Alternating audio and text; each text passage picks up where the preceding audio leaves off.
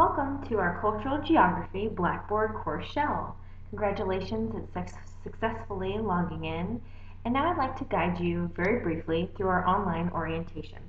You can access this by clicking on the left-hand link called Weekly Learning Modules. You'll notice the first learning module is called Begin Here, Course Orientation. Click on that, and this will lead you through a very brief series of links which will explain to you all the details about the course and allow you to understand what to expect and also how to do well in the course. Please start with the welcome video and letter. Next, take a look at how to best navigate this website. Next is some advice on what you can do to succeed in this course. Next is a brief bit of text regarding technology requirements you'll need for the course.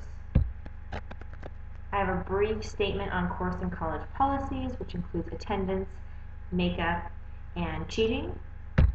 The most important part is probably the course schedule and syllabus.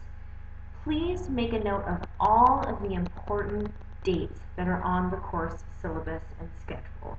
You may want to print this out for your convenience, or you may want to keep a digital copy with you on your laptop or computer that you can refer to on at least a weekly basis.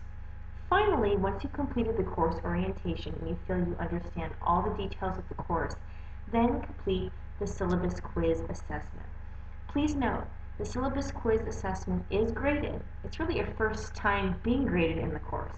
So only take the syllabus quiz when you feel you're ready to be successful.